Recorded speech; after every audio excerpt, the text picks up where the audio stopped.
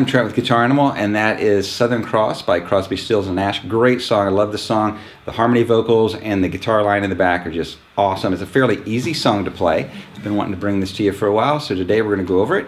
And don't forget, guitaranimal.com will have a companion video to this one, which will have additional details and more parts to the song.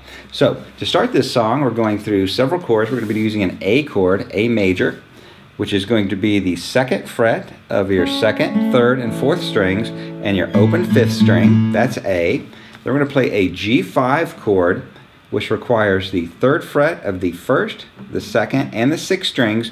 I'm going to also let my middle finger that's holding that 6th string mute out the 5th string so we don't hear that. So I strum across all 6 strings, but you do not hear the 5th string ring. That's called a G5. We switch to a D chord, which is your 2nd fret on your 1st string, your 3rd string, and 3rd fret on your 2nd string, as well as the open 4th string. That's our D. Only other chord we're going to be using is a GB chord. It's actually the inside strings of a G chord. We're going to be playing the 3rd fret of the 2nd string, the open 3rd string, the 2nd fret of the 5th string, and I'm muting out the 4th string there, and we just do that for a brief moment. We just hit it one strum. So this first section, the intro, will go like this: 2 strikes on the A, 2 strikes on the G5, 2 strikes on the D, and then the GB, 1 strike, and then back to the D. So I'll play it slowly.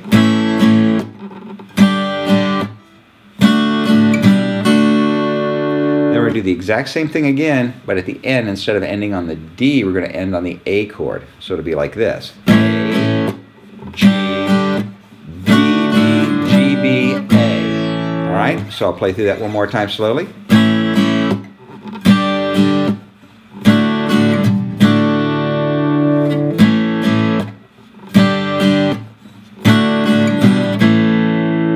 And that's the intro to the song. At this point, we're going to go into the verse. The verse section will be the same chord change, but a different rhythm. The rhythm will change to this. Instead of just 2 strikes on a chord with silence after it, it'll be this: A, G, D,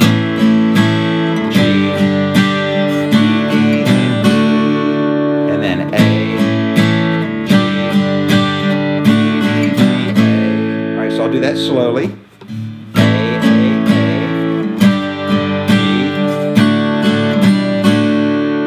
Let that chord ring, and then